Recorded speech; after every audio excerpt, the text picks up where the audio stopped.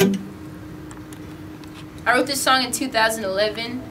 There's an increase in LGBT suicides, and it was something that really hit home for me, and it just affected me and made me write this song. And this song tells the true stories of 4 individuals who are no longer with us today, either due to suicide or being killed, all because of ignorance, really, due to someone else's ignorance.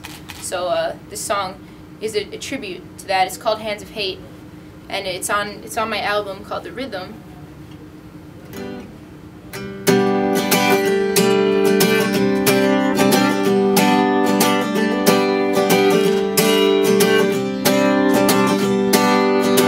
Oh, Mrs. Shepherd, I heard about your son.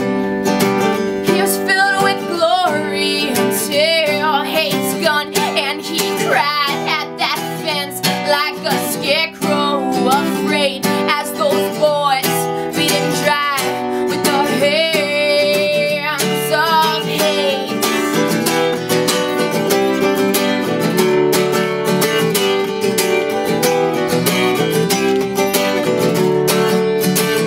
Lawrence King never saw ninth grade before that bullet was forced into his brain by a bully, a madman, a classmate of rage. Just at 15, young Larry was sent to his grave, and we joined together in the arms of faith.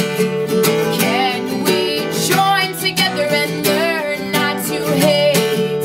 And we join together in the arms of faith. Can we join together and be one human race?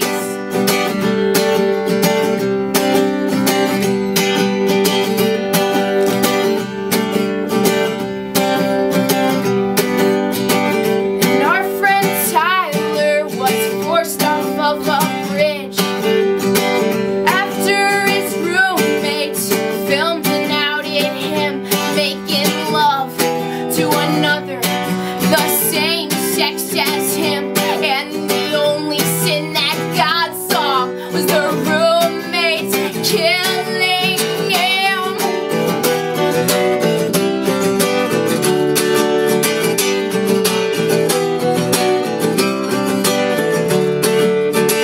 And poor old Jamie always smiled and thrived, but as the slurs went on, he couldn't stay alive, and he took his own life on a cold September night. And the bullies admitted that they wanted him to die, and we joined together in the arms of faith. Can we join together and learn not to hate? And we join together in the arms of faith. Can we join together and be one human race? Did ya think about how his mama would cry when she was forced with goodbye? Did ya think about his papa when he died? How will they survive? And we join together in the arms of faith. Can we join together and learn not to hate? And we join together in the arms of faith. Can we join together and be one human race?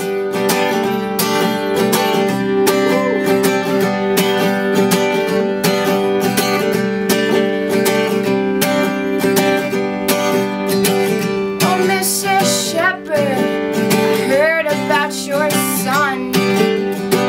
He was filled with glory until hate's gone, and he cried at that fence like a scarecrow, afraid as those boys beat him dry with the hands of